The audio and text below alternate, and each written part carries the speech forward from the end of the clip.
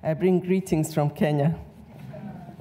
It's really a great honor for me to have received this invitation to chair this session by MSF, which is an amazing organization reaching out to areas where other people don't go.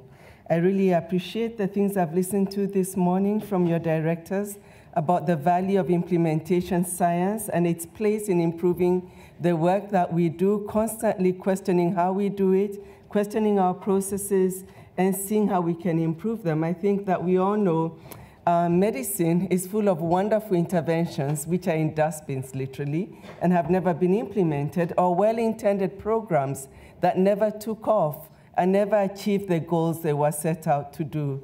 So when I went through the program this morning and I looked at the diversity and the work done by various people from MSF who will be presenting this morning on various projects from TB self-testing, which is a pet project now for pre-exposure prophylaxis. Thank you for having those presentations. Maternal child health care, palliative care, and keeping in mind what we heard from your director about always keeping in focus the people that we serve and being clear on the goals of what we do.